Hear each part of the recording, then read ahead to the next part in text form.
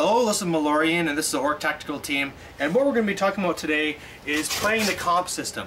So what that means is that whenever you go into a tournament, usually there's points talking about how your army has to be, the deductions you might take, and this goes all the way across from restrictions on your lists. It could be just penalties that you take whenever something happens. Then of course there's the paint, and then there's also the sportsmanship, and all these things will go together with your wins or losses in order to get your overall score. So if you're a person that's going in for the overall best and not for the top general, this is something you have to really keep in mind. And when it comes down to it, what it really is taking a look at the package, and it's not a simple thing of just running in and just figuring that you'll be nice and off you go. You have to really look at the math of these different packages. And some of them, even though it's a penalty, it's worth taking. But so let's get into this. So the very first thing you should be looking at whenever you're going to a tournament which has a comp package is the restriction. So this is something where it says, you know what, your units can only be this big, they can only have this many points inside a unit. And really, that's the first thing you have to look at, because there's no way around it. It's not like you take a penalty. The penalty is you don't get to play. So these are very serious things you have to look at. Now, depending on what these are, it's automatically going to steer you one way or the other. Now, unfortunately for tournament organizers, you always want to be trying to bring these things in to try and stop the nastiest lists, but you can't really stop the nastiest list because there's always another way around it. If you go, and I just had a person that was telling me about it, their tournament they're going to, Savage Orc Biggins are going to be maxed out at 28. You know, you got to get at your 28, 2 characters, that's the biggest you can go. And that's because they're really worried about the Savage Orc Biggins.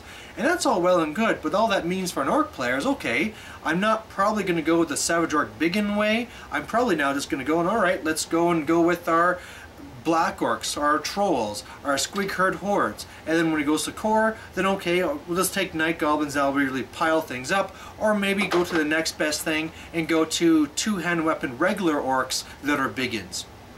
So this is where you have to kind of first look at it, because that's obviously going to be forcing you which way you're going to go. The next thing to look at is the penalties. So these are something where you can take, but you're going to be taking a hit on it.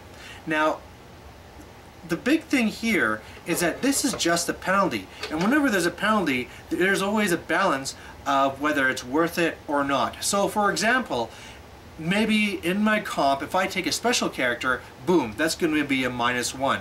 A -1, that sounds really bad.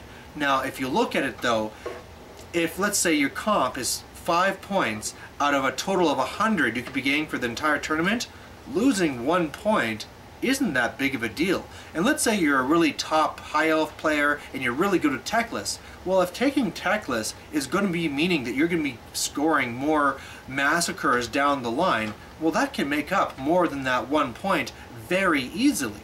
So you definitely have to be looking at this. Whereas on the other way, let's say that for each one, you know, your comp score is out of 5, that's one of them, and that's going to be multiplied by the points that you get for every game. All of a sudden this is a bigger deal and something you really have to pay attention to. So make sure you run the numbers, run the math, and this stuff can be very important. Now the next thing you're going to be looking at is also your sportsmanship. Now sportsmanship seems to be a simple thing, right? I'm just going to go to a tournament, I'm going to be nice, I'll get lots of good sportsmanship marks and everybody's going to love me. But unfortunately, sportsmanship marks always really overlap with comp marks. Is this something that always happens? I can come in there and I can be the nicest guy, but if I just slammed your face and destroyed you with the toughest list, I'm going to take a hit in sportsmanship. It's just psychology. That's going to happen. And so you really have to try and work in how I'm going to be doing this now. And of course, the first thing you have to look at is what's your meta and what's your own personal skill level in pretending to be nice. Because really, if you are going in there and crushing people's faces in, you're probably not the nicest guy, you know. So look at your own skill level. Can I go in there and try and make this fun? And it's not just a thing of acting and being a person that's always trying to be talking to the person and trying to make them feel nice. It can also be your skill level as a general, so that I could have a list that's going to absolutely crush you. But if I'm against a guy that I don't really need to be going full force punch in the face, I can go 60% and still beat you. Be the type of person that can hold back and say like, oh no, look, I messed up and now my trolls are stuck way back here. I guess I'm only going to have to fight you with these guys, and then laugh it off and know that you still have the skill level to beat them with that portion of your army, and then that's not going to affect your sportsmanship at the end because they thought, oh, you know, it was a fun game, look how funny that was, you didn't even get all your guys. So that's a big thing there. The next thing is also going into your list. And so again, this is where I said sportsmanship really can go to comp, and the biggest thing you want to look at is the guys that people feel are the worst. So again, if you're going to something that has a really high effect for sportsmanship marks, you might want to go and start all of a sudden edge away from the things like the Savage Orc Biggins, like the Black Orcs that everybody knows is a very hard unit, and start going for something instead that is actually really strong, but most people don't know about it. So for my part, that would be the Squeak Herds, where Squeak Herds are amazing, but because of the cost to put together this big metal unit, you don't see a lot of them. So when they pop up on the field, people think this is great. Man, I've never seen this before. And even though I went and smashed their face, you're going to get higher marks. And this could not be just a change in units going from Savage Orc Biggins or Black Orcs to a Squeak Herd. This could also go with completely changing your tactics. So instead of taking a list that's all about big blocks of guys, go smash your face, okay, I'm going to now mix up a list to be another competitive one that you don't usually see. So switching over to Beastmen, instead of having one where it's just a whole bunch of Bestigors and stuff like this, tons of chariots. Tons and tons of chariots, smash, smash, smash, smash, smash. People will never see it before, and really just the fact that you're getting smashed with chariots, guys will feel better about it because they've never seen it before, whereas opposed like, oh yeah, here we go again, I'm going to be smashed by steam tanks. It's amazing how this really changes things. So you have to really keep that into mind about how your sportsmanship is going to be handling your comp, which will go into your overall comp for best overall. The next thing you have to look at is your painting. And even though it'd be great if all of us were amazing painters, that's just really not the case. And the interesting thing here is that your painting score isn't always based off how good of a painter you are. Now, let's start off with the easier part. If you have a unit that you know is really powerful but painted poorly, you might want to go with something else that's painted better. So, again, if I have my big horde of Savage Orc Biggins, my big horde of Black Orcs, both of them are really powerful, but my Black Orcs were done a long time ago, they're really crappy, I only have points for the one, guess what? I'm going with the Savage Orc Biggins. Now, like I said, it's not always about your painting. As those have been seeing judged competitions and things before, you also know that the conversions are also a massive part of your painting score. If you look at something and it's a crazy conversion, it looks better to you, and all of a sudden you're just going to be getting better painting marks. You know, you can look at two different giants. One's been heavily converted and the other one has been just the basic build. Now, the heavily converted one could be just tabletop painting, right? Nothing fancy, and the one that's out of the box has all the highlights and all that great things. Well, you'd be surprised to see that the converted one gets a lot higher marks than this one that's painted to a higher skill level. So again, looking at your army and say, what's actually converted up? What's actually going to be looking interesting? And is this going to be giving me enough more points that it's worth not taking a unit I'm better with? And in all these cases, it's really just coming back to the math. Look at what it's worth in the tournament.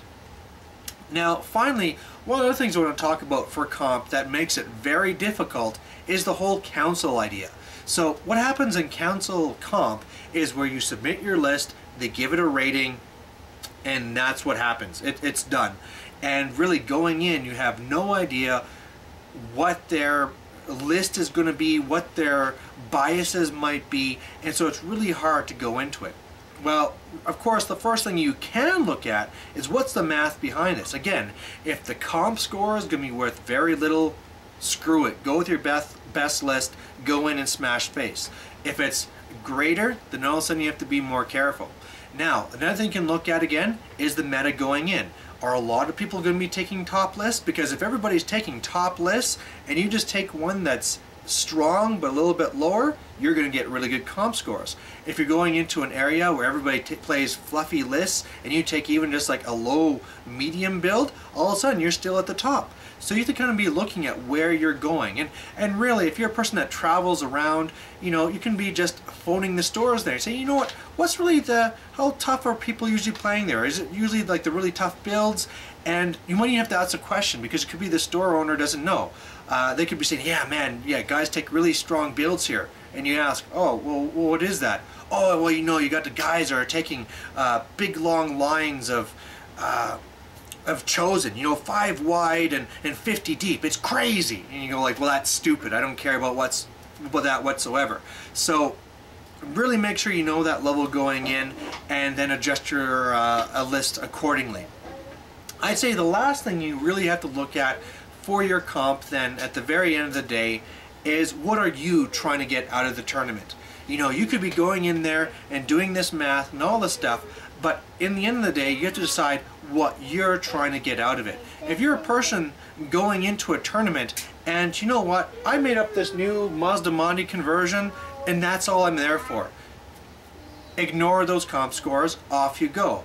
If you're a person that's going in, you know what, I'm just going to go in there for best general. Obviously, again, if you're going to take all these overall comp scores for all these things, I'll go to your overall, but not for general, well then screw them. Make sure you really prioritize and understand that math. And then of course, if you're a person that's not trying to win something anyway, screw it. Don't look at it whatsoever.